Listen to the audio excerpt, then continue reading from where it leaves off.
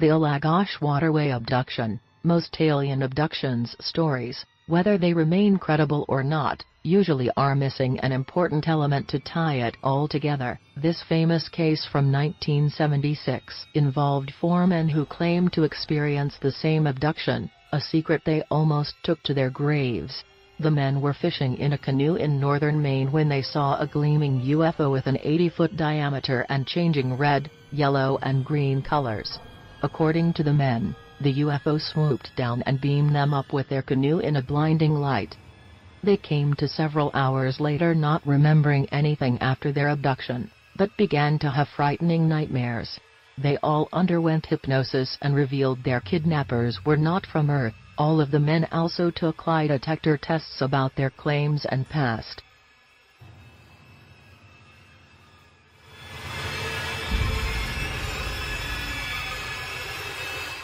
The Travis Walton abduction. The curious case of this northern Arizona logger isn't just one of the most notorious alien abduction tales, it also became one of the most lucrative.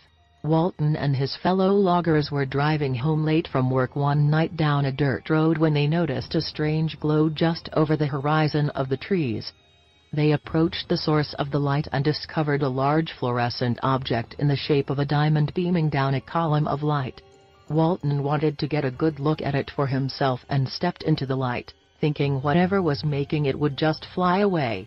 Instead, the light grew stronger, picked up Walton about 3 feet off the ground and threw him down, knocking him unconscious.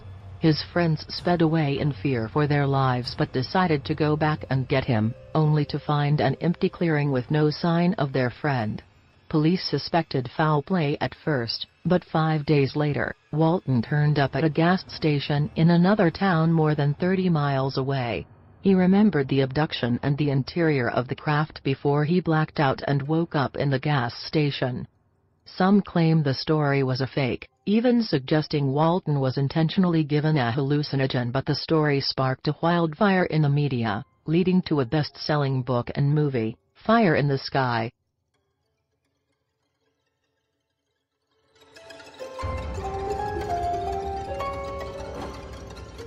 The Barney and Betty Hill abduction. There may have been cases of alien abductions since the dawn of time, but the most famous and first well-documented case goes to this couple of Portsmouth, New Hampshire. They claimed in September of 1961 that as they were driving home from Montreal, Canada, a bright light jutted out of the nighttime sky on a dark road. As the light approached them, they could see bipedal humanoid creatures looking out of the window of the spacecraft. The couple had no memory of the next 2 hours, but claimed they were returned to their car where damages to their clothes and shoes left evidence of their spacey encounter. The incident made the two famous overnight and turned Betty into the nation's first UFO hunter. The state of New Hampshire also recognized the legend with an official historical marker on the 50th anniversary of the abduction.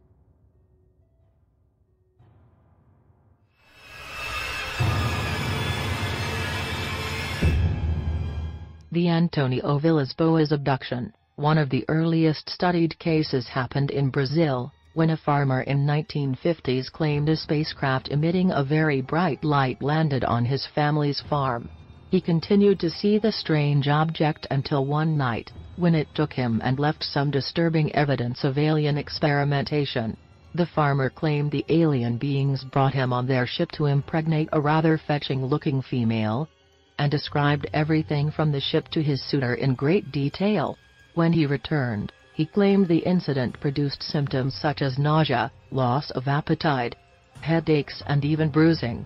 Investigators have differed on their conclusions, but the differing outcomes only gave it more credibility and notoriety among believers and skeptics alike, especially the believers who are praying for an interstellar hookup of their own.